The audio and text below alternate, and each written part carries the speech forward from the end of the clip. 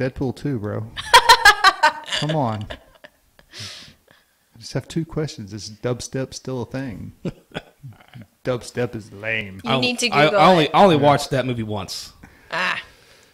So. Well. And Men Talk, that's like 0 times. No, I watched it. No, I'm a Deadpool fan. No. You only watched it once. You're not a Deadpool fan. Oh my God, half Deadpool. Yeah. It wasn't as good as I was hoping. I had high expectations. I was You're like adjacent. You're a fan adjacent. You're guilty by association. Yes. You're not the quite. criminal. Yeah. I don't want to be here anymore. Let's talk about mental health. Yeah. That's a great transition. I want to go lay down. Yeah. Are you feeling depressed? Oh, man. I am now. Yeah. My feeling got hurt. Well, that's exactly what forced debriefing does to folks. I'm going to tell you, you weren't fucked up until you came into my office, and now you are. I do curse a lot. Okay. Right out of the gate, man. Boom. Got her. Yeah. How are you guys with that? Oh, that's just it is what it is. Okay. Yeah. Okay. We try to keep it to a minimum. We try to, not ever use any type of that language because we're nice and trying to be professional. Yeah. I got my one shot out of the way. I got my new chair, just trying to get it broken. Yeah. It's awesome. Well, this is nice. So the last chair he had, every time he moved, it squeaked. It sounded like a 1940s bed. Yeah. It was terrible. And it wouldn't let you set up straight. Really? Like as soon as you sat in it, you're like... Interviewing somebody while you're laying back. Don't mind me. I am trying to make eye contact.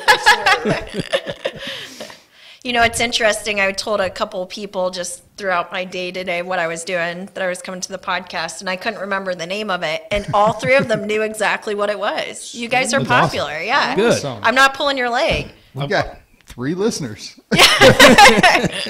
Now we got 4 because I talked to one yesterday. I was working overtime. Oh, well, there you go. On a slower ambulance, and we were busy. Nice. So, but I hear a lot of the same things. The lighting.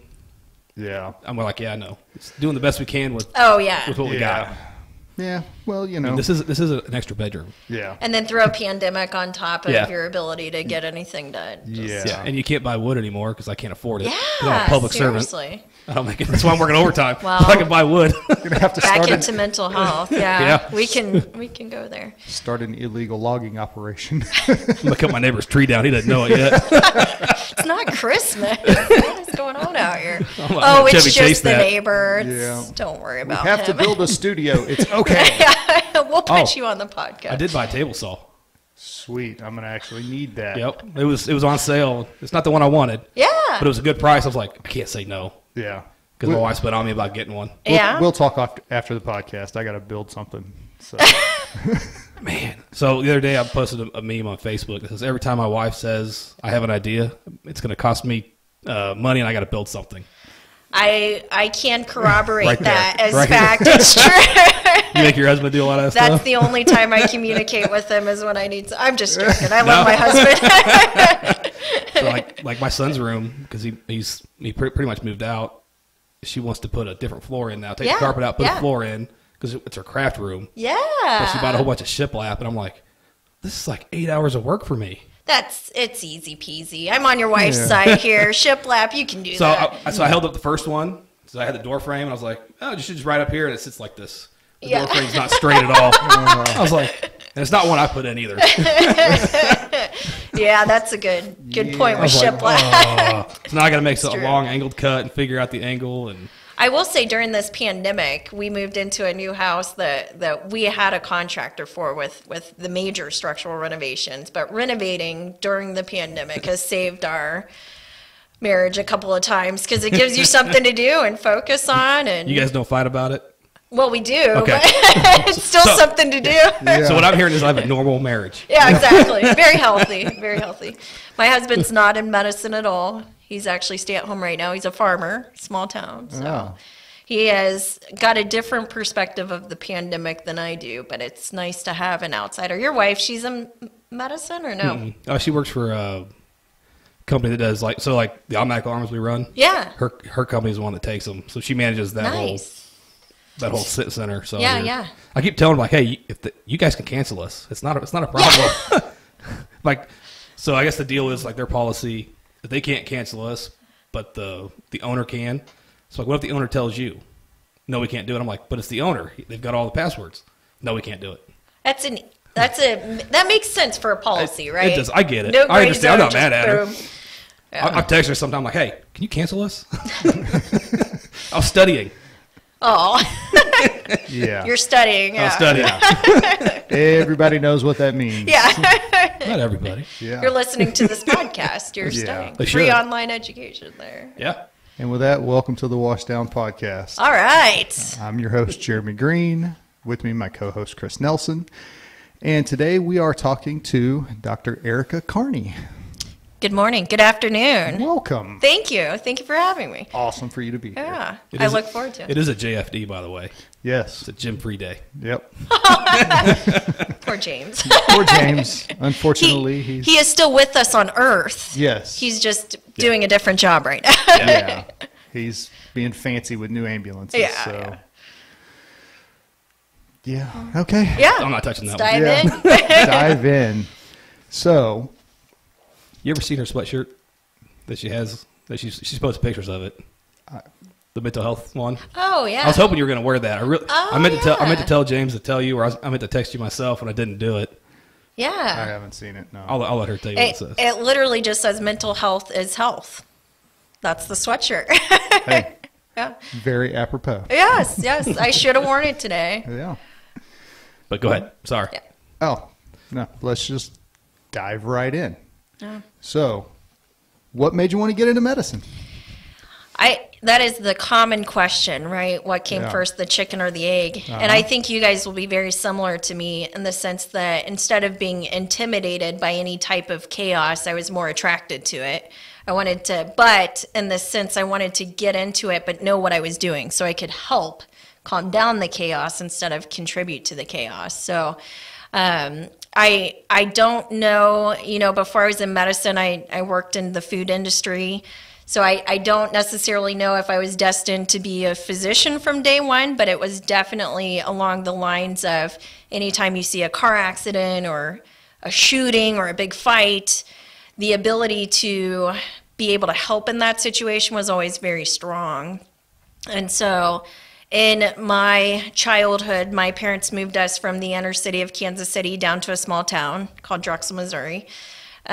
We kind of it's an interesting freedom when you're in a small town because the sky is kind of the limit.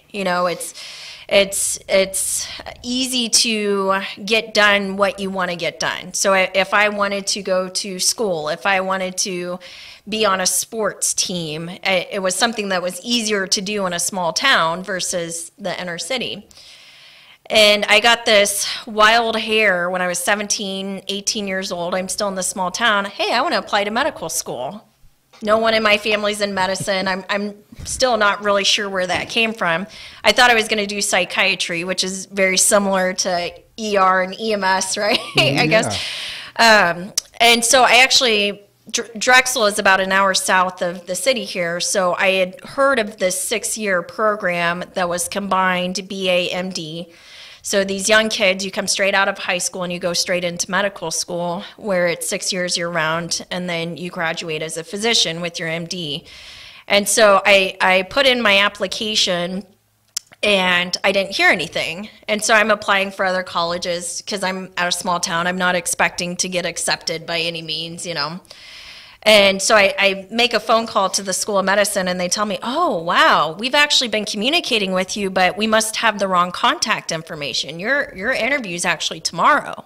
So I thought, oh, crap, here I'm 17, 18 years old and telling my parents, hey, we gotta go to the city. Yeah. I'm going to get interviewed. And so we did the interview, and it's interesting to meet all of these individuals who grew up in medicine and how their lifestyle was versus my lifestyle, just not growing up in it at all. And and how they had already taken the MCAT and been very prepared. You know, I was smart. I was valedictorian. I did medical school, don't get me wrong, but I definitely didn't have the same CV I felt as some of these other applicants. So we go into the interview, and the guy, I used to be a candy striper at a small town hospital, which is in the neighboring town. And he's like, hey, what interesting stories do you have from there? And I'm like, I actually don't have any interesting stories. I helped file paperwork, and I'm not going to make something up. Do they still have candy stripers, or is that I think the past? I think it's a term that has changed, so it's probably more just volunteer now. Oh, okay, that makes sense. Yeah, I still like the term candy striper though. So he's kind of trying to dig. He's like, well, what about medicine? And so I was talking about when I was a babysitter, I had a cat have a seizure. I can kind of take you through that. So we end up driving home from this thing, and I'm thinking, man, I bombed it. You know, I talked about a cat having a seizure. I don't have the same CV. But there was different attributes that I guess they thought were quite effective. I'm obviously a bubbly person. It's easy for me to interact with people. And I don't really see much as a challenge. I do see challenges, but instead of seeing them as blockades, there's just an innate desire to figure out how to progress past that blockade. And so those were all things that they had kind of commented on. And then I got into the medical school here. And then I thought for a long time I would do just primary medicine, kind of what we were joking about earlier, and then psychiatry. My dad worked in the mental health field, more on the social work and business side for years, and I saw the sickest of the sick when it came to mental illness and just within our family and friends and the lifestyle, how we grew up. I was not a stranger to it.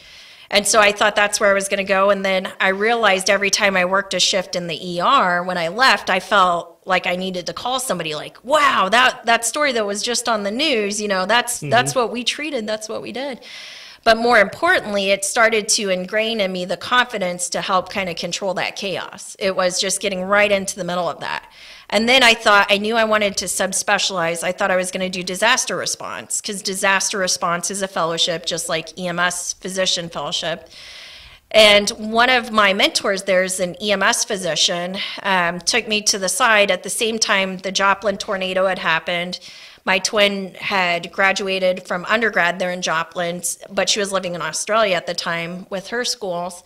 And so I really wanted to get down to Joplin. I'm an ER doc. I want to help. And I thought I was going to do it through this disaster response pathway. But in disaster response, it takes at least 12 to 24 hours to deploy, as we all know. And so the initial acute injuries are no longer there by the time you go in 12 to 24 hours later. And so a small group of us, ER docs and a couple of the surgeons, went down to Joplin, and there was fire EMS agencies there, and then this EMS mentor of mine just kind of talking about this is really what EMS exists for, is boots on the ground within seconds. This is where you need to be. And then throughout the years, I kind of learned the administrative role of it as well, on top of kind of that sexy clinical response. The majority of my job is not sexy. The majority of my job is administrative and policies and procedures, but the ability to reach far beyond one hospital. So as an ER doc, I've got my one hospital, my one department. As an EMS doc, I literally deal, as you guys know, with every single hospital, every single agency, every single health department. So like the Super Bowl parade's a great example, or the pandemic, the virus. So my natural ability to kind of connect with people, that networking skill, on top of that chaos that we were kind of talking about, it really just plummeted me into EMS.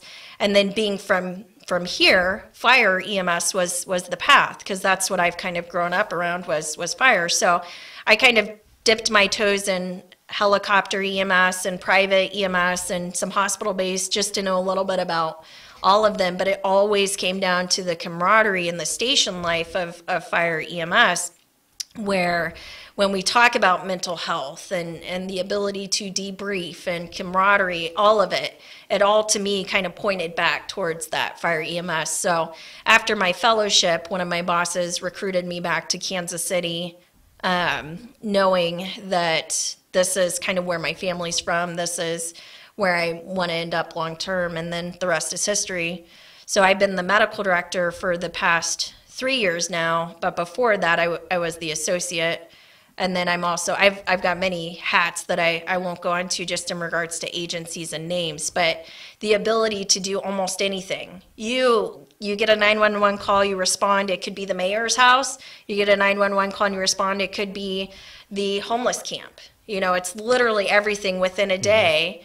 And then after these events, I always would kind of joke or kind of laugh. That's how I let my stress off. And I found that the same personalities were those in fire EMS. You would go see something kind of horrible, and then you'd be like, you want to go grab a bite of tea? Okay. And then you kind of pick on each other, and then you're kind of on to the next.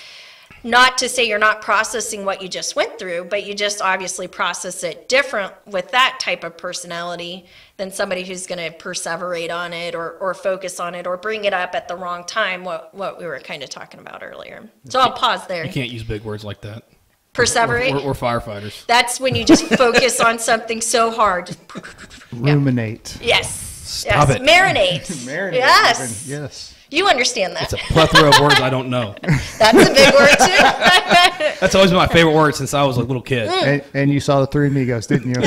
I love the Three Amigos. What is a plethora? I learned that from my grandfather, my dad's dad. That's good, yeah. He was a teacher at one time and The one word you That's the biggest memory I have. I mean, he's still around, but that's one of the earliest memories I have of him. Yeah, that's cool. That's Plethora. fantastic. It's a great word. That's a good word. It is a great word. It's one I can pronounce. This is the exact example I was getting at, you perseverate on plethora. That's right. Yeah. No, I think, and I know you showed up on calls and stuff, and it's great to have you show up on these calls, in case we need. And you're not so much doing that to watch over us, but making sure we're okay, and Yeah, that was a big you're there to kind of help goal. too if we need it. Yeah. So Something I've always enjoyed. historically, a physician on the scene has been, I will use generalized statements, but at least for our area of the world, historically, an EMS physician on scene has been negative. You've got somebody who might not have the same skill set or experience, who will show up on scene and kind of start demanding or telling you how to do your job when they're coming from a whole different world. And so when the transition happened a few years ago, that was I only have one chief oversight medic on the city side, but my one point in conversation with her is, I know you've been a medic for so many years. Our goal is not to play medic on scene, though. Our goal is to truly play medical oversight. And so sometimes medical oversight is us getting on our hands and knees doing chest compressions or picking up the monitor or helping with the cot. And just asking you guys okay. Sometimes that's just enough. Like, yeah, we're good. Yeah. Do you guys need anything? Because even those simple calls those calls that came out that we think are going to be simple can turn south real quick. Yeah. And sometimes it's nice to know you have that person over your shoulder if you need them. Yeah.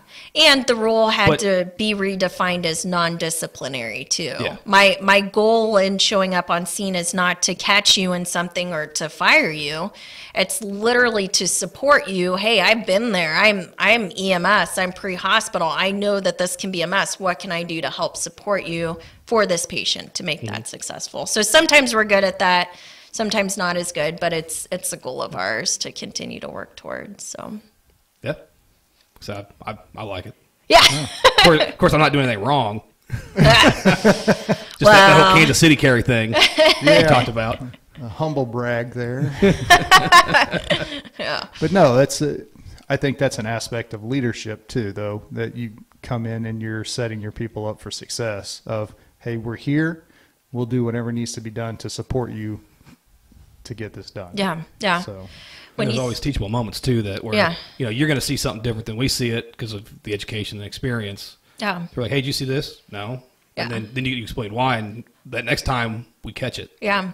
Part of the maturation in the process, in the position, is also acknowledging when that presence isn't necessary, or, that comment or whatever other tidbit I come up with isn't necessary. But that all comes with experience. And I do strongly believe that most folks, when we show up on scene, it's been extremely receptive. It's a warm welcoming environment. I think a lot of that had to do with me working in the ER for so many years prior, because a lot of folks already knew me on the hospital side, you know. And so whenever I got out into the field in this part of the world, having a face that they had recognized, I think made a big difference. And I'm from here. I know the history here. I know the streets here. I know which parts of town have which you know, issues, calls, exactly, certain calls associated with them. So anyways. Yeah.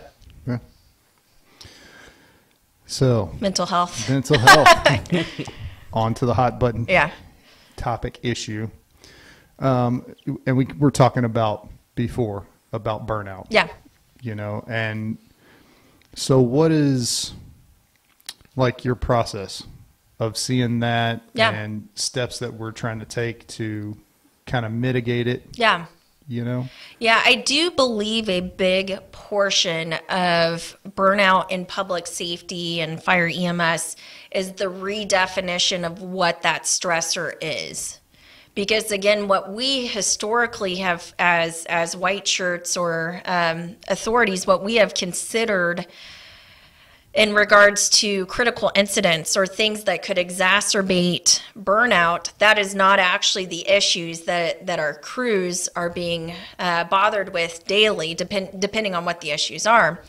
And so the redefinition of what is stress and what is burnout over the past 3 to 5 years within EMS in general has been so important. So historically, we defined everything as a critical incident, and it had to meet certain parameters for us to do critical incident stress debriefing. So that's the line of duty death, the partner injured or sick, kind of what we were talking about. It had to be some of these major events. And then historically, so not necessarily here, just around the world in EMS, historically what we would do is we would send people home. So they have this exposure, and then the folks that they live with on a daily basis in the stations, they're no longer around because now we're saying, hey, you've witnessed this, go home. And then you would get kind of, I'll just say a lack of communication for that week or 3 weeks. And then all of a sudden you have to go into the sterile clinic or environment and somebody comes at you with a white coat and they've never responded to the same type of scene that they're then tasked with asking you about. And so the vernacular really has changed from critical incident stress debriefing to more of this resilience type of discussion, resiliency and resilience. The thing about resilience is it's preventative. So it's looking at personnel as humans instead of cogs in the wheel. And, you know, we do PM, we do maintenance on all of our apparatuses, but we don't do that with our personnel. We don't do that with our humans. And so critical incident stress debriefing was truly more reactive. How much fixing can you do by the time you're reacting? Something bad has already happened. And if you already have weak parts of the agency and then it's stressed, then obviously you see it's really hard to bounce back from. Whereas resilience is more about that preventative type of mental health. And I'll tell you, I've looked at all of the science of mental health and burnout when it comes to pre-hospital EMS. That's my passion. And what the studies show us is that public safety is at a enormously large risk of burnout, suicide, drinking, drugs. It is one of the highest professions you can go into that predictably will lead to that outcome. We've just noticed this over the years. If you go into EMS, you're at a higher risk of burnout, suicide, drug abuse, alcohol. So did the career create that? Did the personalities that were more drawn to that have that type of predisposition? It's hard to say. But when you're starting to look at prevention as protective against burnout, it really does come down to very basic measures: sleep, nutrition, time off, time with your family, some type of purpose outside of your work, and some type of spiritual connection, whether that be meditation or church or something like that, some type of greater good, some type of connection. And so for years, we have thrown all of these things at burnout, all of these things, medications, courses, PowerPoints. And what we found is none of them work. Well, some of them work and some of them do have their place, but it's really more about how healthy are humans at the start on day one from there. And so when you start focusing on what you can do to truly prevent burnout, it's not magical. It's not this magic pill I give somebody. It's just a redefinition of how you see stress and how you prevent yourself from being burned out from that stress. One other thing I do want to highlight is burnout is a step beyond exhaustion. We're all exhausted. We're in a pandemic. We're parents. We're full-time. You know, we've got part-time jobs on top of that. Burnout is when you no longer care, though. That's when that exhaustion's just gone and you are just functioning. And the burnout rate in EMS personnel is extremely high. It's extremely high, top to bottom. It doesn't matter if you're 5 years in or 50 years in. The burnout element, if you've been public safety or pre-hospital, is always something that you have to acknowledge. So I'll pause there for any questions or kind of different direction. Well, I kind of mentioned it the other day. I don't know if you're familiar with Tanya Glenn down in Texas. Yeah. So I just read one of her books, Code 4, and she talks about like the stages of the career, how you come in and it's like the age of innocence and you're like, woohoo, I'm a fireman or I'm a medic or whatever. And then you get to that end of innocence stage about 5 years in or so where, crap, this sucks. Everything's terrible. And then, you know, you kind of come out of it and you have the wisdom stage as the last part of your career. And I mean, it makes perfect sense because I could tell you exactly. My career took that exact trajectory because right about that 5 to 7 year mark was, man, this sucks. I really don't want to go to work today. I don't want to, you know, and then I would get a little better and then a little worse, a little better, a little worse, and then really bad. And yes, now we have a podcast. It's the ebb and flow of your career. You know, I did the same thing. And I mean, with your definition, I'd definitely say I burned out. Yeah. And then just not working as a medic, not working overtime, doing things. I'm getting to that, trying to get to woodworking, working on the house. That all helped, and then the compassion's back and all when that. When you think about it, were you truly well rested? No. Sleep, eating good nutrition? You know what I'm saying? And I'm not saying that simplifies the issues of mental health and EMS. Like you said before, it's multifactorial. What was that Nicolas Cage That might movie? be better than plethora. Whoa. I am not above walking out of here. Where are you going to go? It's your house. I'm going to go back upstairs and keep watching Westworld. You guys are welcome. So, but no, it's like you said, there are a lot of contributing factors to what leads you down that road, and being proactive, you know, with the whole resilience thing, you have to start early because the more that you're able to basically put in the bank, that's that more that you can take. And if you have that bad call or, you know, whatever it may be, it's okay. All right, here's just what I need to do. I need to take a minute for myself. You know, and then, okay. I get calls from providers who have known me over the years who have had that bad call that you're kind of talking about. And they'll talk to me, hey, Dr. Carney, I just didn't know who to reach out to, so I wanted to reach out and see if you could help me. And my first question is always, when is the last time you've slept? And then after that, my next question is, when's the last time you've had a good home-cooked meal? And then we kind of work our way. And so you're having issues sleeping? Okay, let's talk about that. Let's talk about the different options. What I'm going to do is we're going to talk through what would work best for you. And then after you get consistent sleep for at least a night, then you call me back and let's try it again.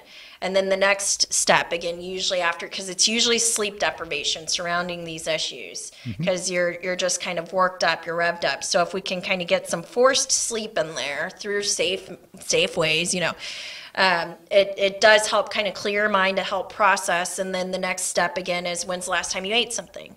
Because nausea is a huge component of depression and everything else. Okay, so you're just kind of snacking on some crackers. That's probably not good enough nutrition. What can we do that would really get you fed right now?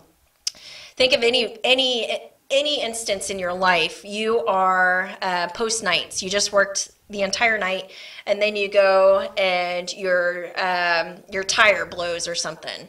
That is a way different situation than if you're well rested and well fed and then your tire blows. You know what I'm saying? Like, absolutely. just your ability to even process what is going on, because the majority of folks haven't slept. Now, there are situations that take much more than sleep and eating, mind you, which you guys all know. And the interesting thing about the science is it's cumulative. So when you think of people who are the most affected by burnout or depression, suicidality, these are all published studies on you guys, on you and your people. It's again cumulative. It's the hours worked. So this is captain level, BC level, deputy chief level. This is people who have been in the business for years and years. And that is the highest predictor of burnout, is how many years you've been in this field. Well, I read one of those. I actually wrote a paper on it for my classes, and remember what I said was 15 to 24% more likely to commit suicide than the general public. And that was just in the people they studied. It's higher now, exactly. Yeah, and this study was probably five years old that I found. Yep. But it was just showing that, because I did a research paper on mental health and first responders. Yeah. That was astounding. Yeah. Well, that number. That's exactly like the analogy. So, I mean, you could even talk about, the ECT that football players have. Yeah. It's the accumulation of the hits and all this stuff, and then it doesn't really manifest itself until later on in life, right? It's the same thing of, you see all of this trauma, see all of this stuff. You've got your personal stuff. I mean, the world's not just hunky-dory out here when you're at home. There's things that happen too. Yeah. And that all gets put in. And the kind of analogy that I use is, you have basically a cardboard box in your head. Everybody thinks it's a steel vault. Yeah. It is not a steel vault. It is a leaky, wet cardboard box. That's true. That you just keep piling crap in. Well, it's not going to stay there. And eventually, at some point, it's going to overflow. And then whenever it does, it'll start leaking out at first. And it's going to affect this aspect of your life and this aspect of your life. For guys like us, the job will be the last thing that it affects. But when it does, oh boy. And at that point, when it comes to health and resiliency, it's way too late. Oh yeah. There's not much any specialist can do at that point. There are certain things that can be done. I don't want to sound overly dramatic with it, but when we see somebody reach that point, we are so behind the eight ball with how to help that individual, that human being. So you've got this personality of people who are attracted to chaos, attracted to tones dropping any hours of the night, if it is the calls and the call nature that you really like, that adrenaline rush. So there's that acute stress that's actually beneficial. It gets you up and going. It's the fight or flight. And then there's that chronic stress that you talk about with the family life or administrative issues or infrastructure issues, bureaucracy, politics, just you name it. Poor pay, and so the chronic stress has been the biggest issue of perpetuating burnout, that chronic mismanagement of your stress.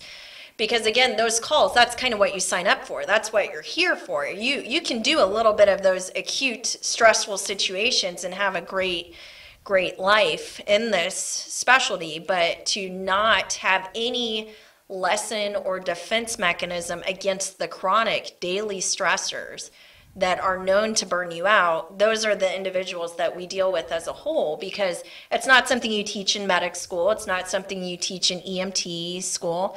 We might touch on it a little bit at the academy. And again, in station life, you kind of might touch on it a little bit. And there's certain people who do it better. So there's certain stations that are going to have great debriefing sessions and hot wash. But as a whole, EMS is just not prepared to handle that chronic stress, hence the high burnout and the suicidality. And when you look at these studies, the interesting thing, so all of the recent studies on burnout and mental health and EMS are done by National Registry, so in our EMT. And the interesting thing about the respondents is these are the cream of the crop folks. This is somebody who's up to speed with their state credentialing, state licensure, plus their national registry.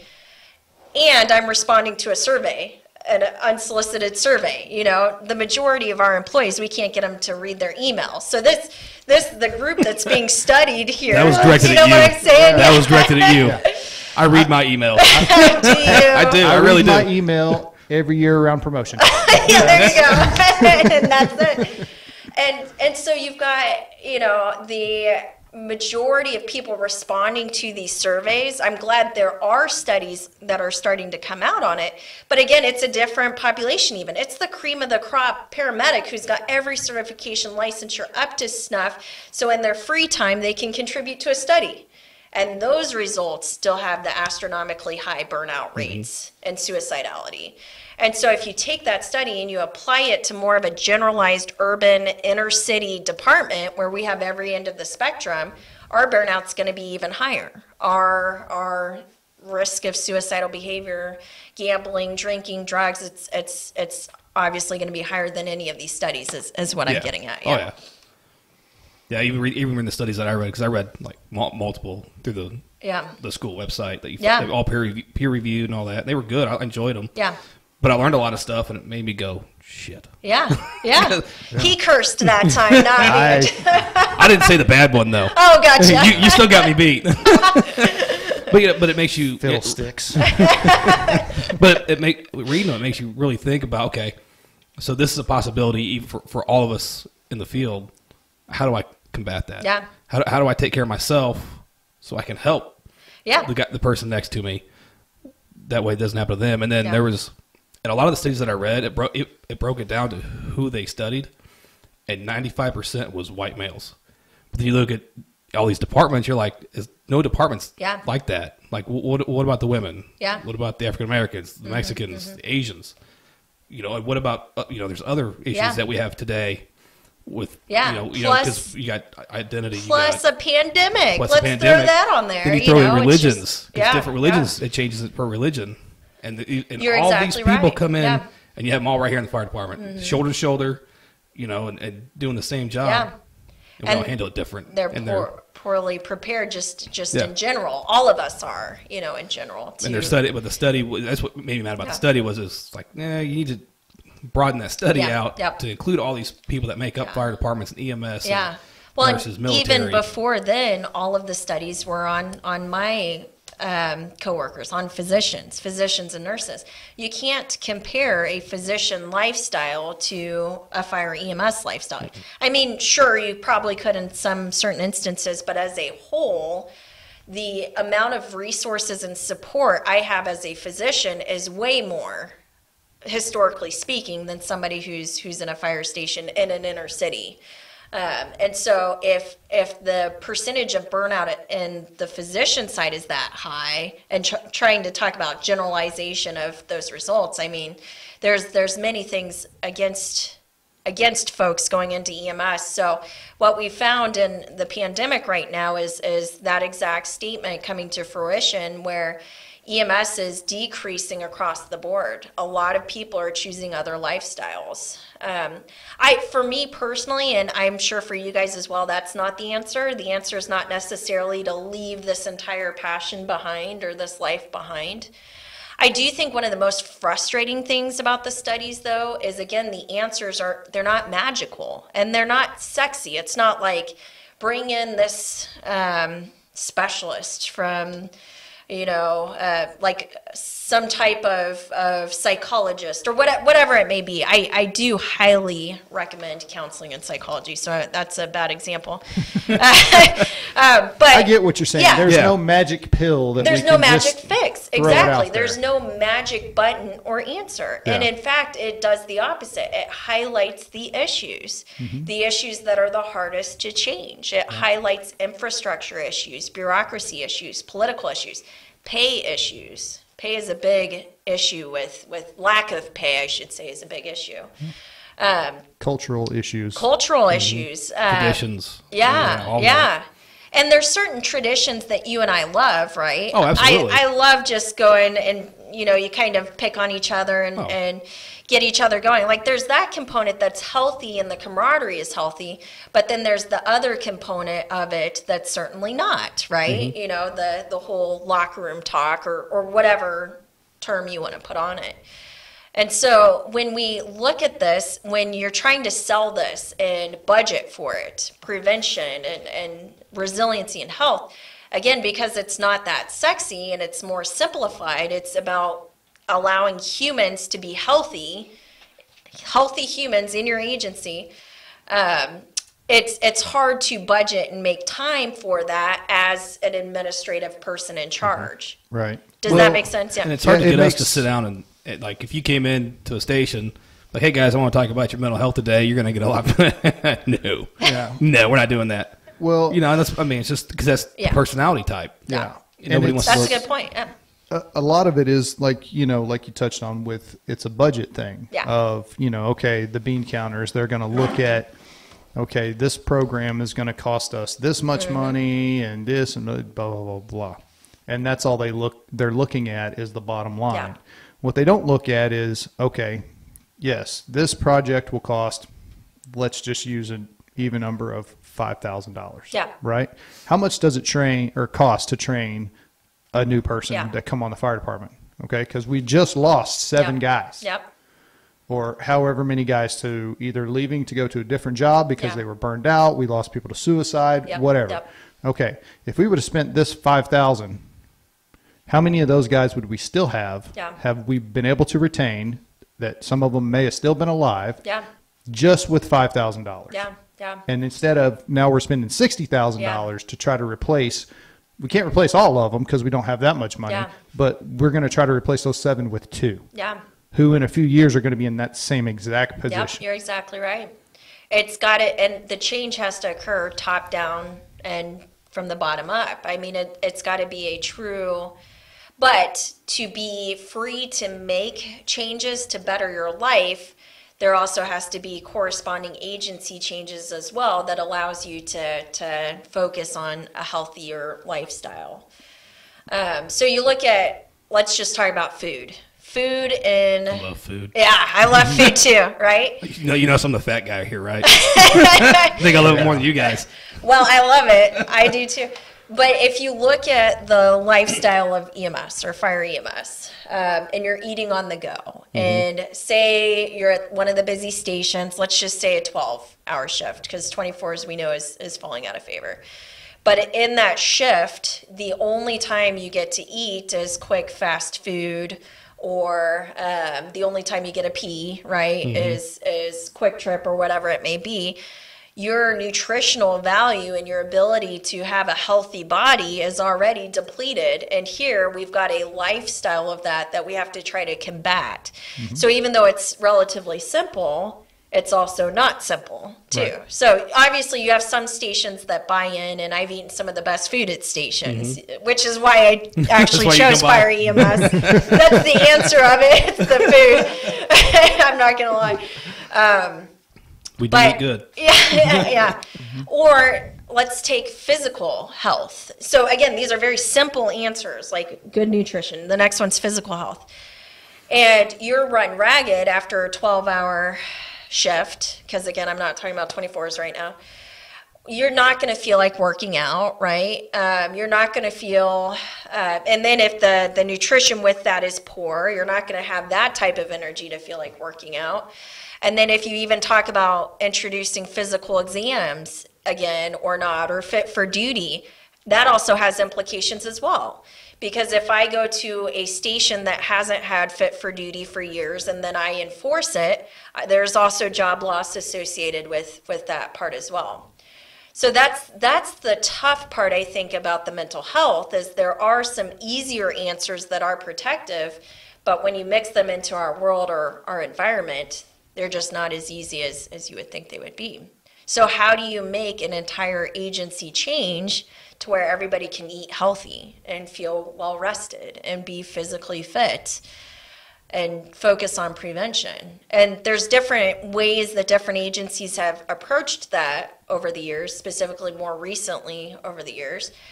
But again, let's talk about reception of that. Yeah. You take my fried food away from me, I'm going to be Yes, very angry. exactly. Yeah. And if I, as a short, blonde, loud female, come into your station and I ask you, hey guys, how you doing? You doing okay? You know, and I kind of pet you on the shoulder. It's not the typical, you're not going to sell anybody on that, hey, this is going to change my life, because some short, loud, blonde lady who told me she was a doctor came in and asked me how I was. And so it is also kind of a culture shift and change within our entire career, which is hard to take on. Yeah. And that's a worldwide culture change. Yeah. Too, because it's, I mean, you can walk into any fire station in the country or in the world, and you're going to find the same group of people very sitting at the similar, table. exactly. So one thing I want to highlight, when it comes to surveys and job satisfaction, the highest job satisfaction is actually fire departments over private, over third service, any other example you give. And the part about fire EMS is it leads to that camaraderie and that family. So there are certain traditions that should be embraced that are protective for our mental health, eating around the table, just kind of like what you were talking about. And so it is important for anybody in trying to change an agency as big as ours, you know, that there is an embrace or an understanding of that kind of tradition and the ghosts in the wall, they call it. Because if you come in with these brand new ideas, some type of new age, let's all do yoga, you know, that's not going to be well received either. It's going to come from individuals like yourselves who just highlight the prevalence of this, and to acknowledge it's not a failure. Because you're burned out doesn't mean you're too weak. It doesn't mean you failed. It's literally a product of your passion, your job, you know, and kind of where we're at. And so the fact that you even discuss it means you're strong. It doesn't mean you're weak. And how to interpret that into man speak is, is more you guys instead of me. But well, it's like having, you could look at it as having an injury, you know, with sports or whatever. Yeah, you have an injury right now. You have to wait till it heals, and then you can get back out on the field and play. And burnout is not much different than that. You can look at it that way of, hey, you need to take some downtime. You need to get, you know, take those steps that you need to sort yourself back out. And then, you know, come back stronger than ever before. And then since you've been through this, you know the warning signs to look out for him and her and that guy. And then maybe we catch him early. Yeah. Say, hey, look, I was going down the same road and doing the same thing. You know, again, but you have to have that conversation and that respect. And that's part of what we kind of talked about the other day of, you know, like you brought up, the whole eating meals together. Yeah. So that's a huge tradition around the fire station. It's going away. Yeah. Yeah. There's a lot of stations that are, it's okay, well, the pumper's going to eat. Right. Or then, okay, we'll eat, but the ambulance they can eat when they get back. Yeah, or, you know, but there are still stations out there that say, nope, we're waiting. Yeah. Because we sit down together and eat. And it doesn't matter if we have to wait till 9 o'clock at night. My partner on whatever rig is starving right now, so I will starve. I will wait and eat when they get home. That's one of my two favorite times of the day is when we eat and first thing in the morning. Yeah. On shift change. Yeah. Sitting around drinking coffee because you get that first cup and you kind of catch up on things. And then it's on. Yeah. And, you know, but you really build that camaraderie and stuff and then figure out what you are going to eat for the day. Yeah. Yeah. So what do you guys, how do you interpret when I discuss, say, physical health or spiritual health or nutritional health?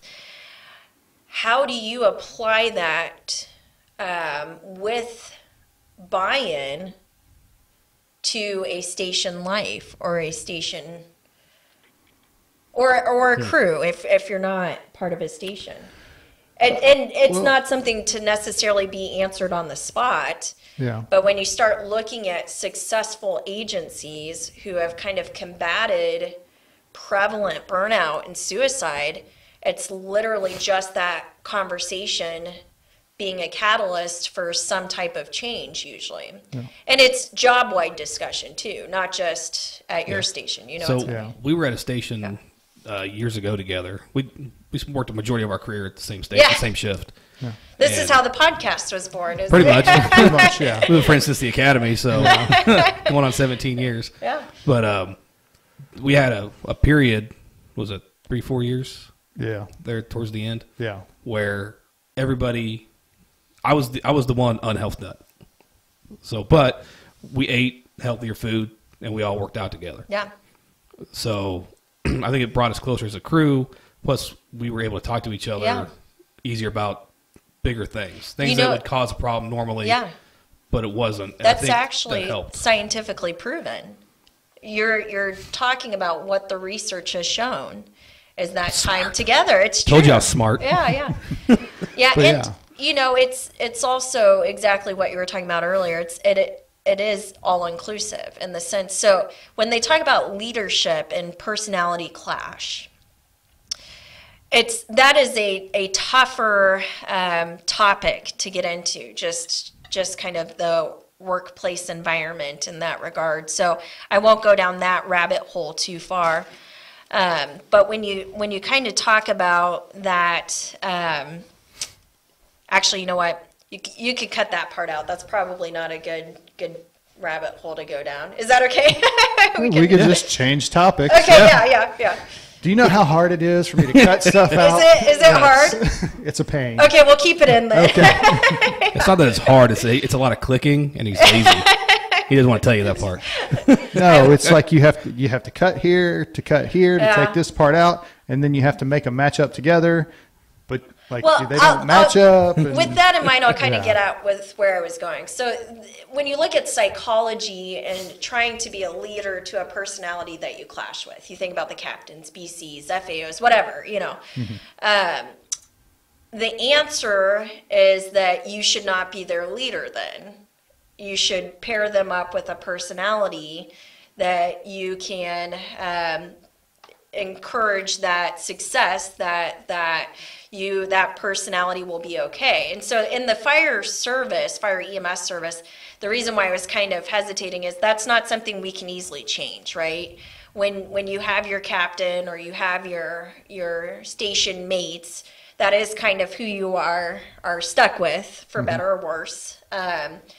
And so it is a little bit trickier there when you talk about that personality kind of clash and inclusion and all of that stuff. So there's not really good answer for that from the psychology stance for us, because again, I can't just send somebody. Sometimes you can send them across the city, I guess, but you get what I'm saying? Right. You can't handpick a crew. Okay, so this personality and this person, these two people will work well together. This one was going to cause. We don't get that luxury. Yeah, we don't get that luxury. It's a seniority bid system. Yep. Sort of. Yep. You're exactly right. And so what we do have though is that camaraderie and trying to convince our peers to stay open-minded and you know, understanding your own triggers and your own boundaries. What about that patient really got to you and why? What about that coworker or that statement really got to you and why? And when you dig into the psychology of that, obviously usually has nothing to do with that patient or that coworker. It's some type of internal battle. But there are different mechanisms to protect your own energy that you can start to identify. Hey, if I'm around so-and-so for too long, my burnout's way worse. I'm feeling more strung out. I'm not feeling as good. And so I internally acknowledge that. I'm going to say hi. I'm going to get to know them, but I'm going to be aware of my own triggers here. I'm a millennial, so I can use that word. But I'm going to be aware. Hey, we can use James because he's not here. Hey, perfect. If I'm talking to James and he's getting me riled up, I automatically need to know that about myself and know when I need to leave that situation or conversation as well. And in the middle of a call, same thing. The ability to hit pause and say, why am I in this heightened state? What has gotten to me? And, it's because I didn't sleep last night. My kid's sick. I'm getting thrown onto the ambulance for 24 hours or whatever it is. It's rarely about that one patient. Yeah. I try not to take anything out on patients we run or coworkers, but you are human. Yeah. Yeah. So no matter how much you fight it, Yeah. sometimes you're going to lose that battle for a moment. And people have heard me say, you know, working outside of medicine, for instance, in a bar. I work in a bar, you hit on me, and it's not the right situation. I'm not asking for it, but you keep grabbing my butt or whatever it may be, I can kick you out. Mm-hmm. That's the bar. Medicine, it's the opposite. Well, come with me still. I got to put you in the back of my ambulance and take you to my emergency room, you know, where I still have to. And so people hear me say tough love can be good medicine, but that's coming from a healthy place.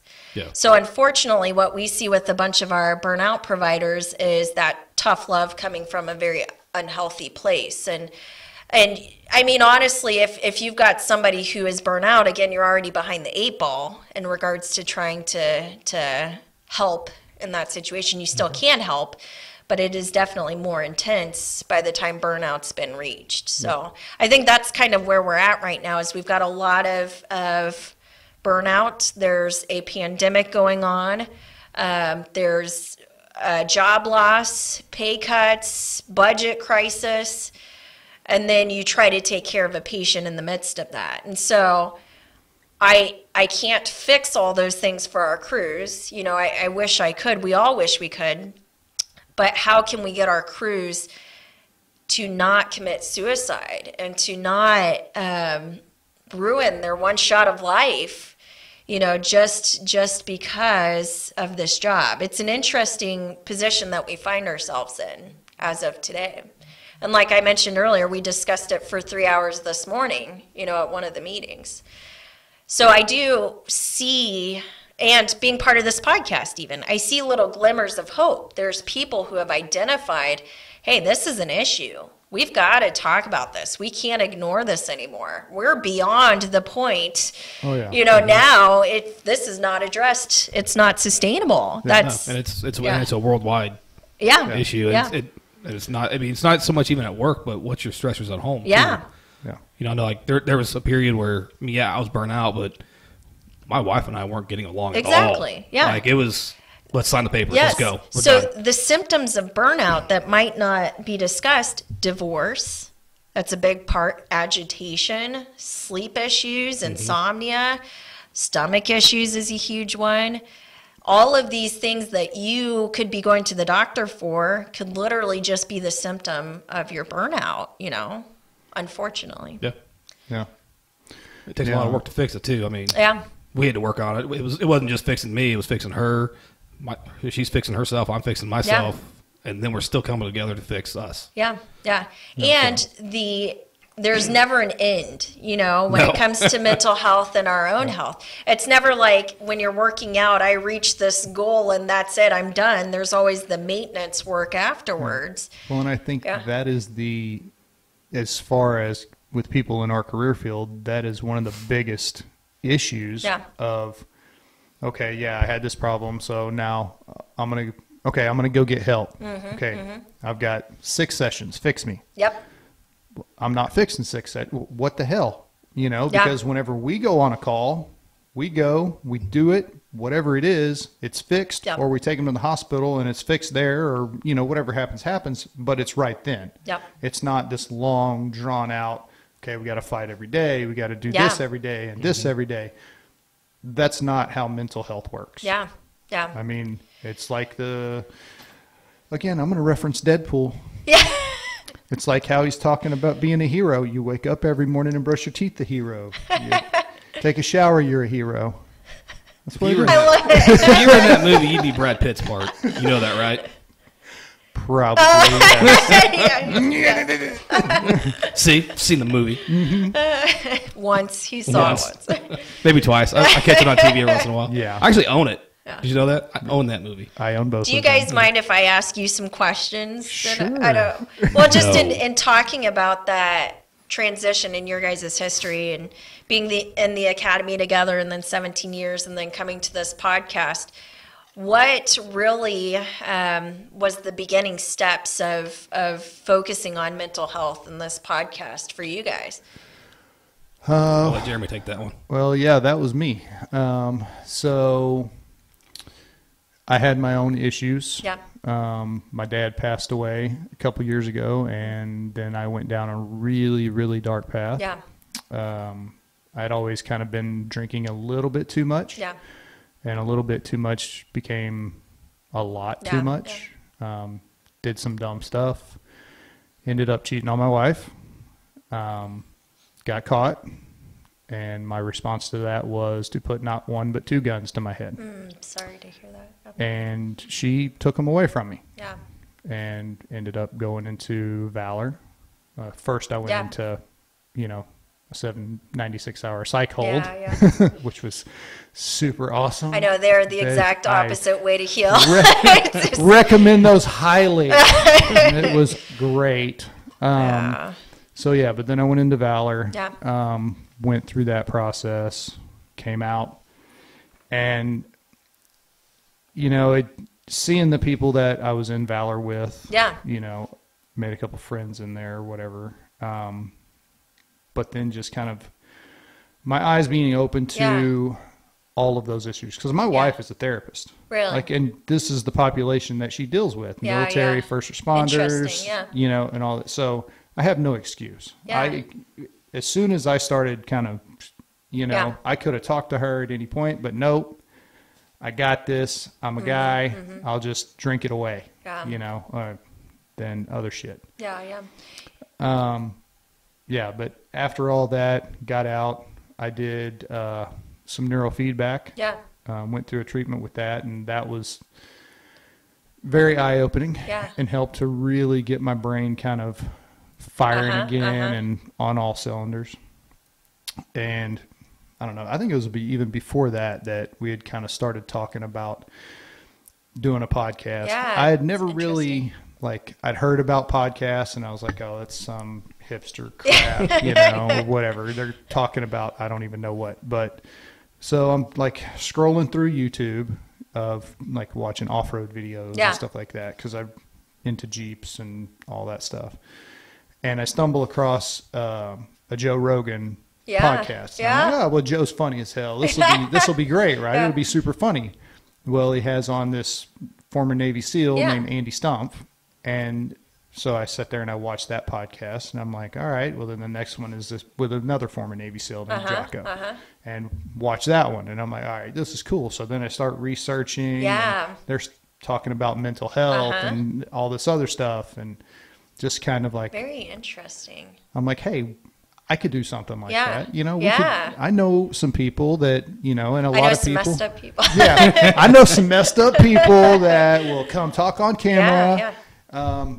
But no, I mean, I got to the point where it was like, you know what? If I can put stuff like this out and get it out there in the world, who knows who will watch it? And maybe recognize, okay, I'm going down that road, or okay, here's a resource I didn't know about that could help me, or I didn't expect that, or whatever. That's fantastic. If we could help just one person, one person, it's literally saving a life. So why not? You touched on a couple of topics that I want to kind of dig into a little bit. Valor being one of them. And the thing about Valor and the success of Valor versus a 96-hour hold is that it is structured exactly what you said, for public service. It is definitely specialized to folks who understand that field life, so to speak. And the other thing that I do want to comment on as well is the openness with sharing that story. So so myself personally, I struggle with depression and anxiety. Almost 100% of human beings on planet Earth, especially during this pandemic, struggle with depression to some extent. And then you throw the public safety and everything else on top of it. That kind of makes it. And so the kind of joke with the mental health is health sweatshirt, that's literally what that is about in regards to your guys' podcast as well. It's just that discussion and that awareness and getting that out there. That doesn't mean you're weak. It doesn't mean you failed. You might have messed up, sure, but it doesn't mean that you are a failure or weak. It means you are a human being who is living their life on earth right now. A human being who is living their life on earth in a fire EMS service is very prone to depression and burnout and suicidality. So the fact that we as a specialty have made it tough to discuss. One other thing to kind of touch on, just to transition, is we were talking earlier, there's the two personalities that we kind of work with, those who take resources more seriously versus those who kind of abuse the resources that are kind of out there and given to you. Yep. And the thing I have found is the loud complaining folks, that's usually a minority of folks. The majority of folks really just want to have that type of conversation and have a good life. You've got one shot at life, and I just want to do my damn best in succeeding, whatever that may look like. And so when you start to kind of take away those stamps that historically we've put on people for being depressed or suicidal, you realize that the audience of people that you're talking to is very wide. There's a huge group of people who benefit from the conversation. They just might not put themselves out there as much, as you guys know. Yeah. And so to have people coming forward sharing their own stories is a huge transition just in regards to our personality type, our specialty type. To hear people share their stories is not something that you frequently encounter until more recently. So thank you guys for that, and thank you for sharing that part of the story, because that makes a difference. It's literally the people you're around the table with. Those are the people who have the same issues. It might just look different, but it is the same. You are a human being on planet Earth with one life to live and all of the stress associated with it. And so if we don't, we've just alienated mental illness for so long. It's kind of like cancer patients. Cancer patients always say, I'm not my cancer, I am myself, treat me like myself. It's the same with burnout and depression. I am not my depression, I am Erica Carney, but you still have to be able to discuss that and not be labeled as that. Well, and historically, that's been the culture with the fire service is, you're too weak. You can't handle it. You need to find another job. Yeah, and I think a lot of that, if I can guess, has a lot to do with people kind of abusing services over the years. I could be wrong. I would agree with that. I think it has a lot to do with personality types, because when you talk about police and fire, it's a lot of former military. Yeah. Especially in the generation that's still the older generation that we still have working. Yeah. A lot of them are former military, or they're raised by people who, some would be World War II a little bit, but Vietnam and Korea, and it's just a different generation and different parenting. That's a really good point. How our parents parented and how their parents parented, and then how we as parents parent. I know my dad was easier on me and my brother than his dad was on him. Exactly. And he was still hard on us. Don't get me wrong. And I was easier on my son, but still hard on him. Whenever he was growing up. And I think the important thing about individuals like yourselves sharing kind of experiences and what you went through and kind of publicly speaking on it is you're not trying to change the entire tradition or culture, although there are some changes we could all make everywhere, but you're part of it. You're part of that tradition, and you are still able to kind of talk about this and still be accepted and not seen as somebody who's weak. I think that's the place that we really need to get to. Yeah. I think any change starts at the personal level, and then it'll, spiderweb its way out. Yeah, I've said it, since even before we started this podcast, is it almost needs to be a grassroots movement through the ranks. Me personally, I don't feel like this is something that you can legislate from the top down. You can't say, okay, we're changing the culture immediately, because the personalities, there's going to be hard pushback. We're not doing that. That's not the way it's been. I don't care if it's good for me. Why do you sound like me? When did James get here? I'm just joking.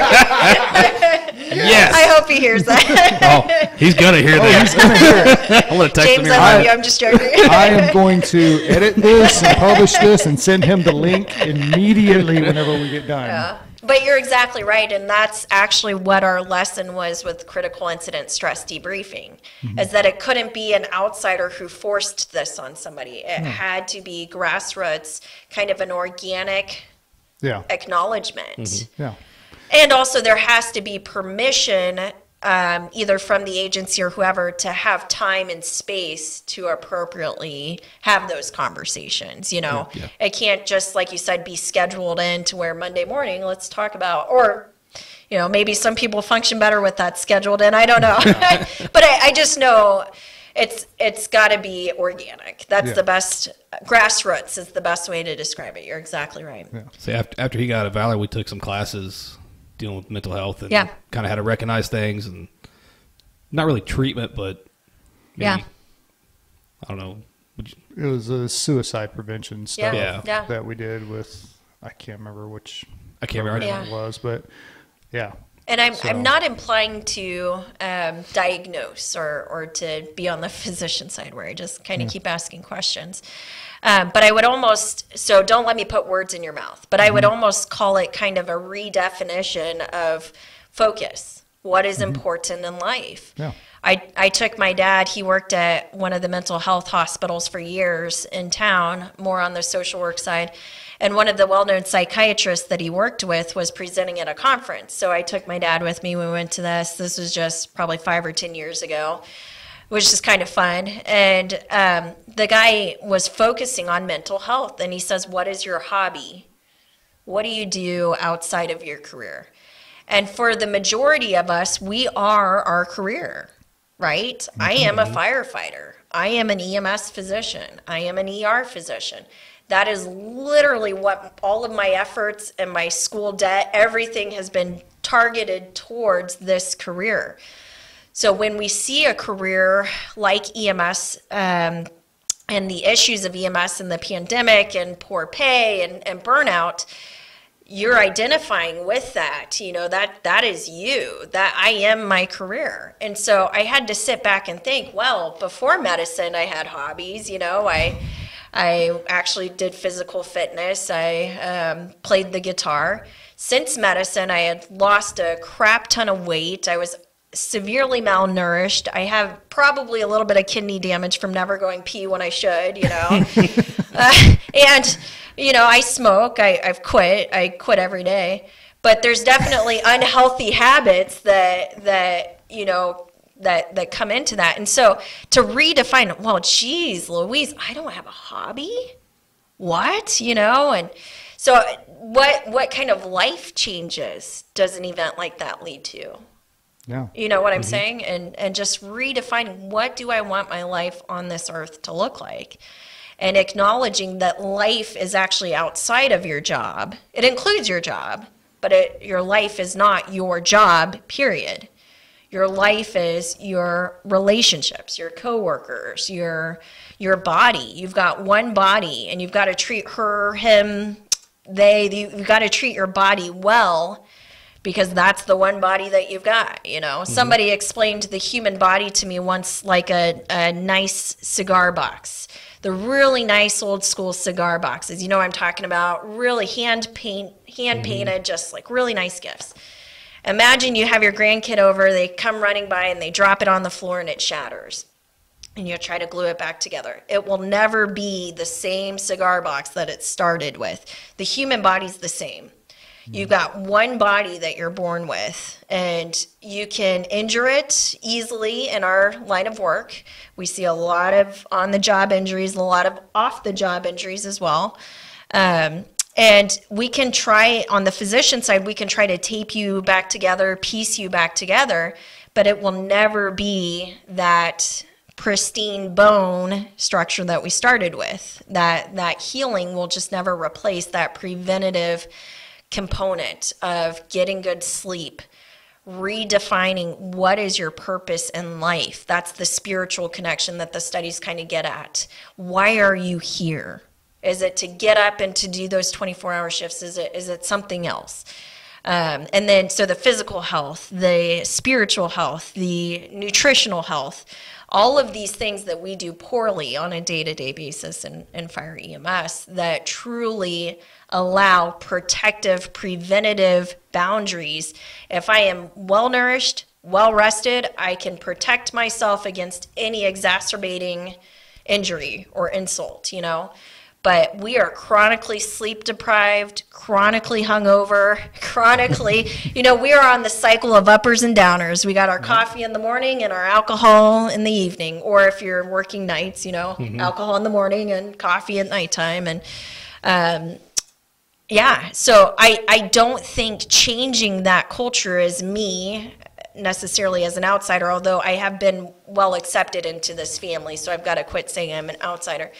I do think it's you guys. It is the crews, it is the personnel identifying how important protecting your body and your emotions and your mind is.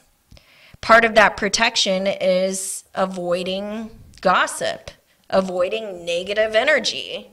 You know, like Yep, it's preventative and protective. I know that we got back into hobbies a lot. Like Yeah. Jeremy bought the Jeep, and we've gone Jeeping together. Yes, exactly. We both have motorcycles. We do that. You know, my wife goes out with. Rachel rides with you, doesn't she? She hasn't in a while. I like how he doesn't know what his wife is doing. I'm just joking.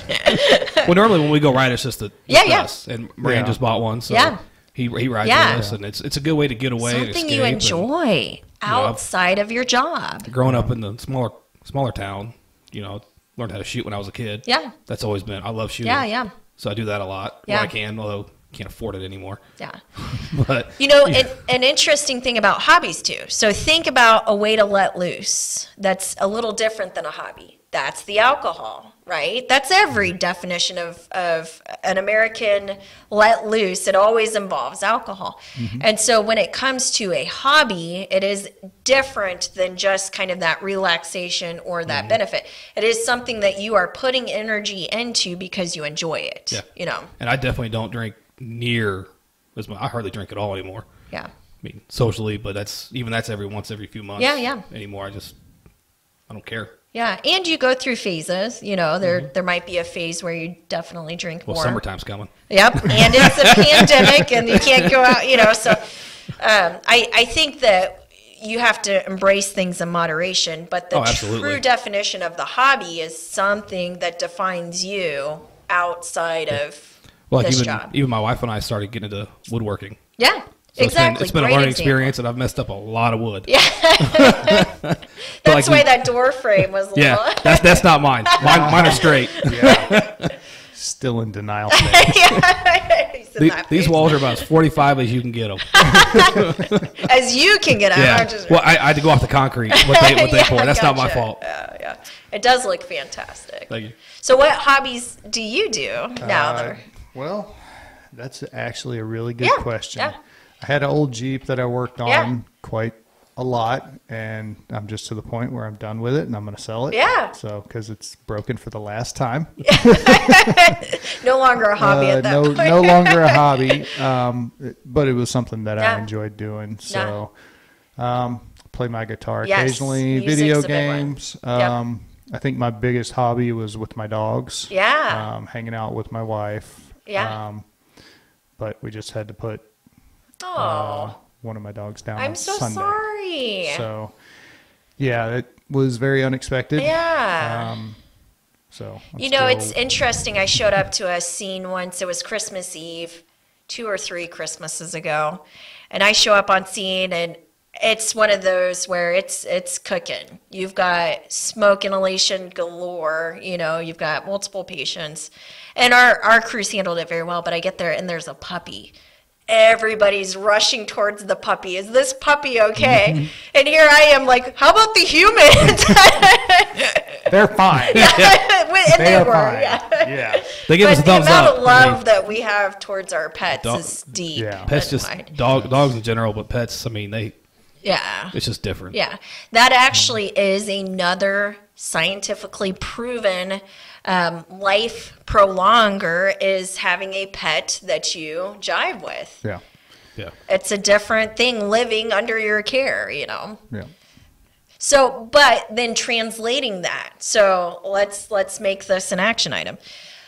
I bring my ukulele into a fire station and I say, hey, this is going to fix all your problems, right? You know, that it doesn't necessarily. Challenge accepted. Yeah, that's a good point. We could try that. There's only one song that's acceptable to play on the ukulele. What is that? Somewhere over the I knew you were going to say that. That's everybody. That's my all-time favorite song, it's too. actually one of the easiest ones. I'll have to teach it to you. Yeah. I was thinking Yeah. Tiny Bubbles. Yeah. I don't know that one on the ukulele. Maybe there Somebody's you go. going to download some sheet music later. Yeah. But my point in that comment is it's truly a culmination of overall health and the buy-in to that overall health. It can't just be one or the other. You pick and choose. Hey, I'm in this horrible depression, so now I'm going to play ukulele. Yes, that helps, but it also requires, you talked about some counseling associated with that. Mm-hmm. And for extreme cases of burnout, there's the cognitive behavioral therapy, where you literally have to retrain your brain on how to respond to certain environments. Yep.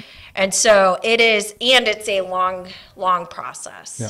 It's not the instant gratification that, hey, I come in and play the ukulele and the world is good. You know? Exactly. Well, so Jeremy brought up the neurofeedback. Yeah. And I actually just got done doing it. Yeah. And it was eye-opening. That first time when she met my brain out and my fight or flight response was skyrocketed. Yeah. And I was calm as could be.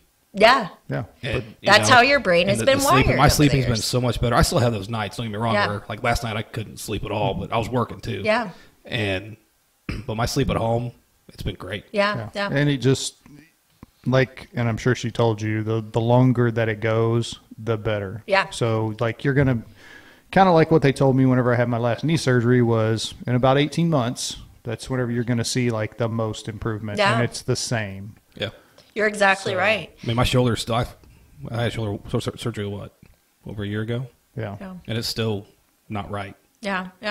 I can tell the difference in strength from before. Yeah. And same thing, even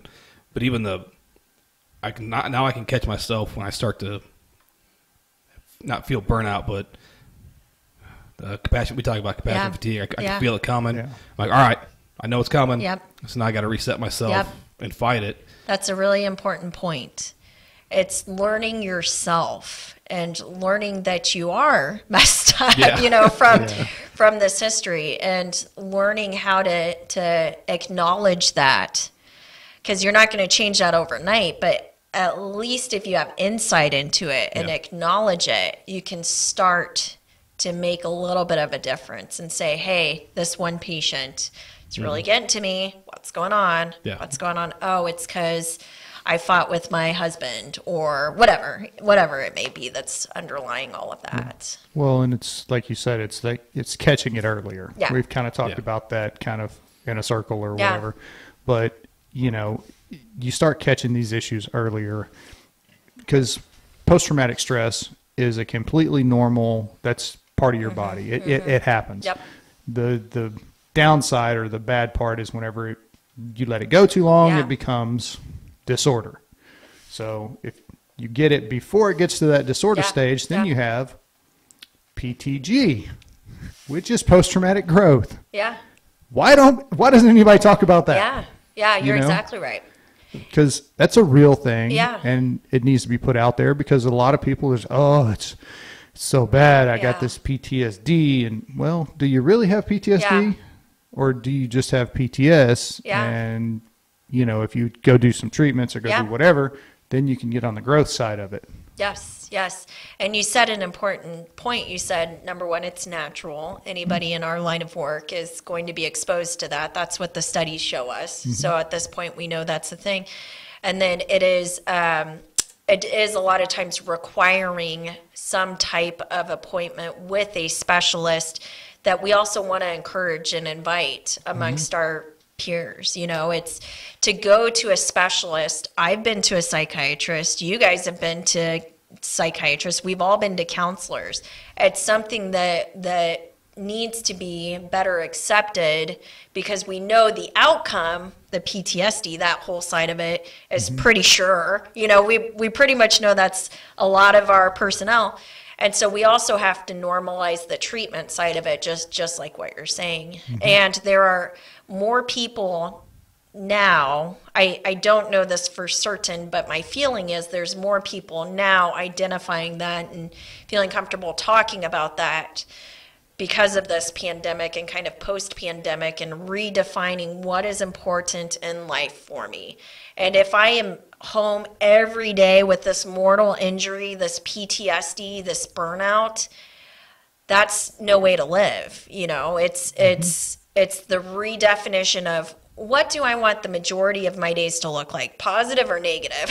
And then taking those steps to allow that to be. And then on the authoritative side, on the white shirt side, it's us also allowing those environments and providing support and a lot of times budget to allow those things to also occur. So again, multifactorial. Setting your people up for success. Yes, exactly. Yes. It's got to be the buy-in. Top down, bottom up, just like what we keep saying. Absolutely. I agree. 100%. Just takes time. That's the thing. Yeah. Yeah. Just, you know, I know you brought it up earlier and we talked about it. There's no quick fix. No, there's not. Yeah. It's going to take a lot of work, you know, and we've talked about previously, you know, we are so far, what we know now, we should have known 20 years ago, you know, and we're playing catch up and playing catch up because all of those problems that have been manifesting and, you know, all that, they're hitting now. Yep. And we're still trying to play catch up. Yes. Put programs in place to do this, to that. We're behind the 8 ball. We like are. you said. We are. So.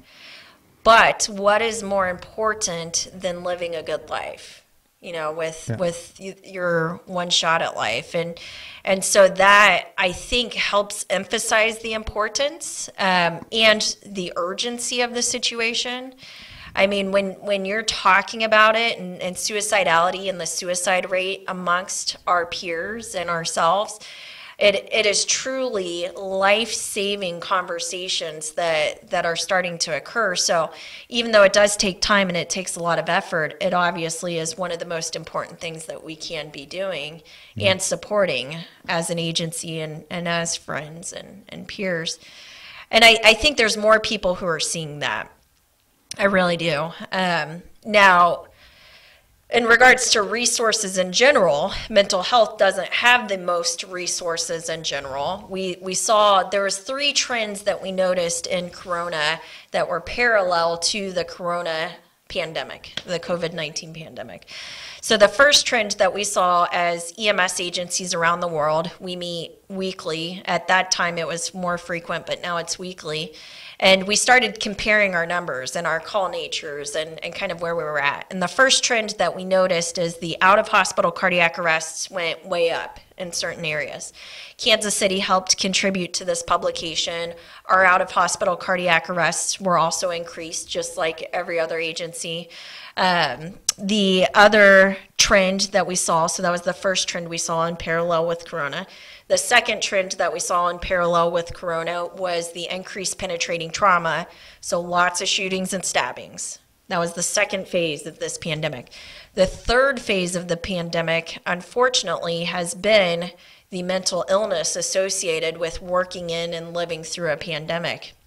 And so we saw some agencies with their EAP services saturated. There was just not enough counseling sessions, whatever, to go around. And then we saw other agencies with kind of an opposite effect, where people were less likely to share that at work. I can't say where we were on that regard because I don't know. I don't know the answer with where we were on that side. But what we found is that healthcare workers are not immune to these trends, meaning we saw increased suicide in healthcare workers, pre-hospital, in the hospital. And that is the part of the pandemic that we are currently living in right now for the patients and our personnel. And so when we talk about urgency and change and redefining life, what is a better reason to redefine tradition or a history than a pandemic that has forced that conversation or that redefinition? So my hope in moving forward, as we're kind of, we still have a little bit of an increase in corona in our region right now, but we are definitely on the downward side of that entire trend and all of those peaks that we saw. I want to take that momentum and run with it. It changed our lifestyle. We had stay-at-home orders. We can't go outside without masks on now. 300 million people have died from this thing and even more hospitalized, and this is a virus that was brand new. Let's use that to redefine what our life in general looks like as EMS personnel, as EMS agencies and fire services. Let's not lose that momentum. My fear is that once this pandemic ends, that we go back to all of the superficial BS that we were in beforehand. I want to use this opportunity that we were given this opportunity for better or worse. This pandemic happened, no matter what we had to say about it. Let's use that huge event to take resources and redirect them into mental health and into these kind of conversations. And that's my call to any white shirts who are on any of these podcasts or city managers or mayors. And that's the message I take going forward. We shouldn't go right back to the way things were. We should use this momentum to make important changes and acknowledge true issues that have occurred within our specialty. Yeah. Absolutely. I mean, everybody. If you don't learn from the mistakes that we've made in the past and the history, and being able to look back and say, oh, if we would have did this or what, well, guess what? We can do that in the future now. Yes. We have the opportunity to continue and do some good stuff, or we also have the opportunity to go back to being shitbags. Yeah, exactly. Unlike any event in our lifetime, similar to 9/11, I would say, very similar, we see this opportunity. That's the word I'll use for it, to just redirect funding on the legislative side, redirect funding on the medicine side into mental health. And then the other thing about mental health is not just mental illness.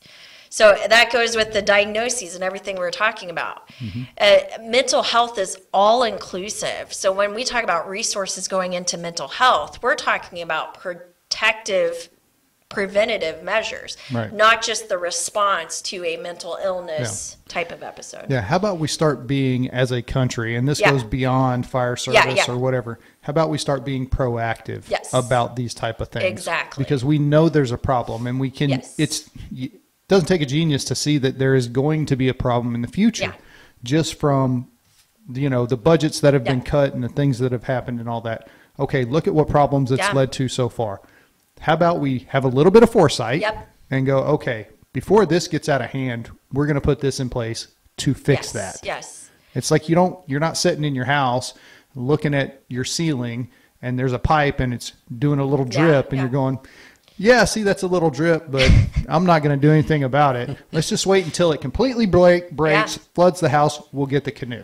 And the cost to fix that is way higher, right, than being preventative about that. And so I want to invite any of the listeners to truly use this time right now as we talk to take that minute to redefine, why are you alive? Why are you doing what you're doing today? And if you don't know those answers, which I didn't when I took my dad to see the psychiatrist, I was like, I don't know why I'm doing what I'm doing, to save people maybe, But then when you look at your lifestyle outside of saving people, I'm not spending time with my husband, my son. When I'm home, I'm not flipping the switch off. My mind's still always on, just like what you're saying with perpetually living at the fight or flight stage. And so the redefinition of what I am dedicating my entire energy and life to, it's not an easy thing to do, as we've all said. It's you have to be very conscious of that. You have to be very protective of your energy. I know that sounds very spacey and new age, but it's I'll pause there. It's something that's very important in this time of history where we're at right now. redefining why we're here Yep. and what our purpose in life is. And it can be firefighting. It can be, but it should also be some other stuff as well. Yeah. Is it your sunrise when you get up and see the sunrises in the morning? Is it your time with your child or your spouse or your pet? Or is it on your hobbies like we were talking about? Why are you alive? What are you doing with your limited amount of time on this planet? And that is what you will remember when you're on your deathbed, not a bunch of this other stuff that we dedicate our mind space to. That limited cardboard box mind space that Yep. you're talking about. Yep. Awesome. Yeah, I don't have an answer for that question. Yeah, and maybe you do one day and then it also changes the next day, but it's just giving yourself permission to dedicate your energy and your fuel, what's keeping you going during the day, to different focuses. When I realized that my purpose of being alive is not to be an EMS physician, that's part of it, but that's not all of it. It's kind of like, what am I outside of this as a human being? Am I a good spouse? Am I a good sister? Am I a good daughter? Am I a good friend? No, I hadn't been up until that point, and I'm still not the best. We've got limited time. But now I am, this year, especially 2021, working on boundaries. Hey, if you're calling me, we've got hundreds of providers, right? And with my many hats, it's more than just one agency. If you are calling me at 7 p.m. and I'm not working a shift, is it an emergency? That's my new question now. I love talking to you and I want to hear you, but what is more important to me is that I have a healthy marriage and a healthy son and a healthy personal life, which I'm still not the healthiest. I'm not trying to act like I am. But learning that boundary, somebody in my mid-30s, I've never done that before. And for the first time ever, I feel like a jerk sometimes because I'm like, hey, is this an emergency, yes or no? 99% of the time it's not. Okay, I will schedule you in then. I'm going to put you on my calendar for Friday. At this time, I'll be in the office. Can I call you then? Perfect. Yeah. I'm protecting my home life, though, and doing that. You definitely got to have a balance. Yeah. Yeah. It's not easy to learn. No, it's No, not easy it to is do not. either. Yeah. Even though you learn it, it's hard to enforce, too, because Yeah. you still want to be that person. Yeah. Yeah. So That's there to in help. leading in this grassroots movement, a psychology kind of conversation is the leaders have to also be able to have boundaries as well and respect those boundaries. So if you have a boss or somebody who is taking full advantage of you and calling in certain off hours as a leader, they're not setting a good example of that boundary. So leaders have to do it too, as on top of the personnel. It's whenever you just either don't answer the phone or you answer it and give them a few choice words. And then you can deal with it tomorrow. You have your predefined conclusion to the conversation in the sense. So for me, if it's not an emergency, that door is still shut. Yeah. Does that make, depending on what the issue is. Yeah. You guys all know, obviously, I will help out depending on what the issue is. So I don't want to imply that. But that permission of that boundary, I've already got it in my mind. If this is not that issue, keeping that door closed, that flip switched off, and I'm still dedicating time to my husband and son. Yeah. Because otherwise, what I do is I turn that switch on, and then I am just gone the rest of the night. I might be watching TV with you, but I'm not actually there. Yeah. I'm not actually resting. I'm not rested. Usually got your phone in your hand, you're Exactly. texting somebody Yeah, back yeah. or dealing with an issue at work. And Sounds eerily familiar. Yeah. Well, and an important, and I don't know what the time frame is, so just cut me off when we're ready. But the important thing about social media, that instant access, 24/7, that messenger, whatever it may be, and talking about kind of protecting your energy.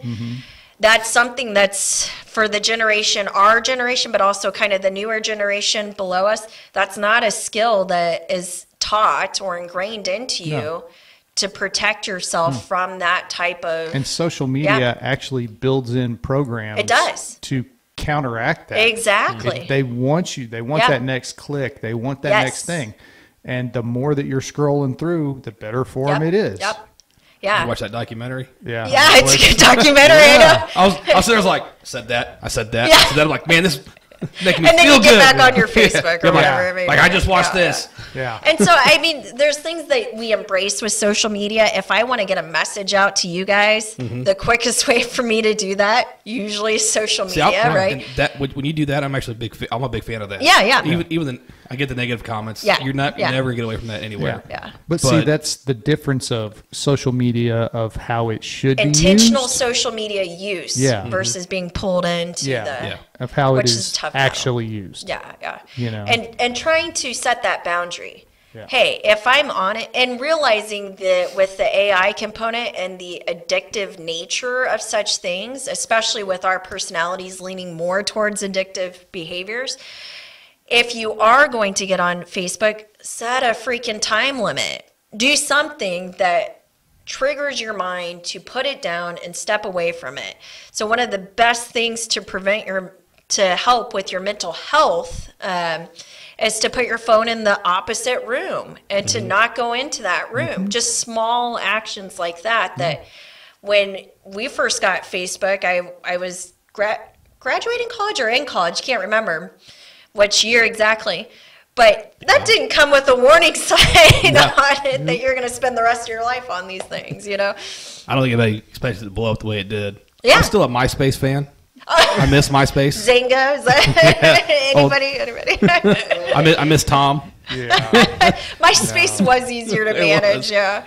And you could build it to yourself. I had music and Yeah, yeah. Oh yeah. Yeah. So what I'll say about all of it is it's truly got to be in moderation. And if you're not in a healthy place to moderate yourself, then it's tougher. Yeah. It's definitely tougher. So Well, it's not just Facebook. I mean, you got Instagram, Yeah. Snapchat, all this stuff. TikTok, all of it. Yeah. Twitter. I don't have that. Or I don't TikTok, either, or yeah. Instagram or Yeah. Snapchat. I got Facebook and that's it. I've got- I hate Yeah. that. I've got Facebook, but therein, obviously, depending on the time you dig into Facebook, it's this energy suck. It is just, Oh yeah. You never know what you're going to see on it. yeah. Even the news, like when the That's news a good posts, point, I'm like, yeah. man, it seems like you get like one good thing, like, oh, that's great, and then 25 crappy stories. Yeah, It yeah. just brings you down. Well, you remember the saying, if it bleeds, it leads. Yep. Yep. I mean, and that's the thing. That's why I don't watch the news at night Yeah. or in the morning. That's Yeah. one of my biggest things about, and every fire station, news is on in the morning, at lunch, at Yeah, night, yeah. you know, everybody. And it's been that way for years. Yeah. For me personally, I couldn't care less. Yeah. Because it's nothing but, they don't show the good stuff. Right, right. They have a narrative that they want to push, and it is always bad. Yeah. It's I mean, except for the attention-grabbing. cute puppy thing, Yeah, yeah. you know, that they do on a Saturday morning. Yeah. Oh, hey, we're adopting a bunch of cute Yeah, puppies yeah. and they're awesome. And yeah, but then, you know, a bomb blew up over here, killing 100 million people. Yeah. It's like, no. Okay, Yeah, yeah. I'm done. Yeah, it's really true, and it's not so everything in moderation. I'll just kind of keep Yeah. coming Yeah. back to that. And if you are in a place where you are not able to moderate, then that is also obviously a big sign of burnout and not being in a good place in general. And so there are things that can be used for good, like the news, like Facebook, they can be used for good. But what we have acknowledged with the technology boom is that it is the majority of the time probably not good. No. Probably not. And I that's did enjoy probably watching- going to get worse over the years. Did you ever know? watch her on the news? Did you ever watch her? They were great. I thought you did a good job. No. The mic was like this. Yeah, I'm always very short, but they're fixing that every time because they actually know me. I just had to throw that in there. I'm sorry, I had to. Except for our mic, which has moved, I know. continued to move down throughout the show. I know. Am I still doing good with Oh, it? yeah. But as far as when you were on the news talking about everything, I thought you did a great job. Oh, thank you. So it was I informative. appreciate it. Just like when you put the stuff out on Yeah, Facebook, it was informative to Yeah. the point and Yeah, I think it helped with a lot of the myths that were out early with the virus. And Yeah. like, hey, this is what we're seeing, and you were able to show it and break it down and make it to where us dumb firemen could understand it. well, and I think a big component of that is just some type of transparency and communication. Yeah.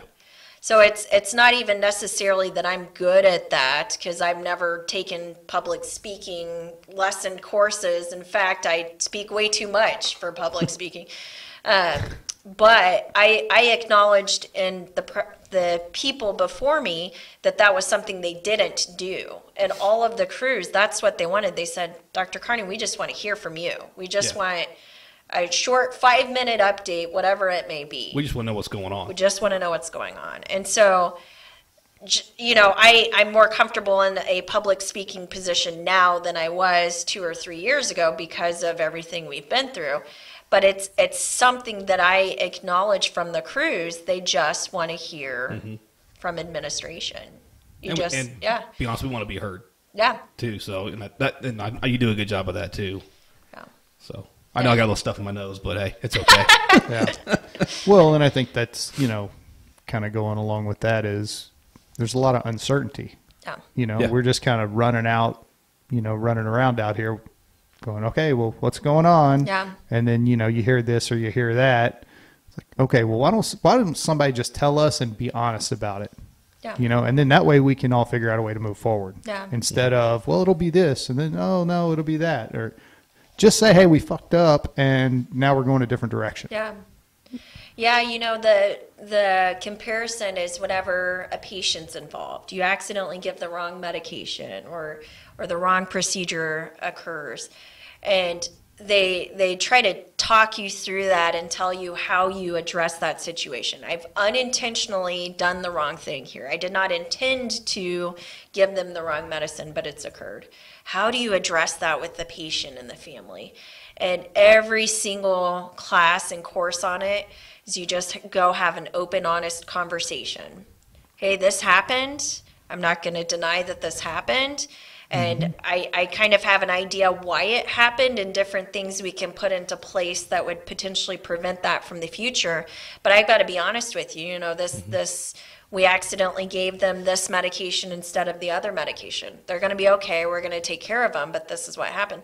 That's what all of these courses have told people in medicine for years is you be honest. Yeah, be honest. Yeah.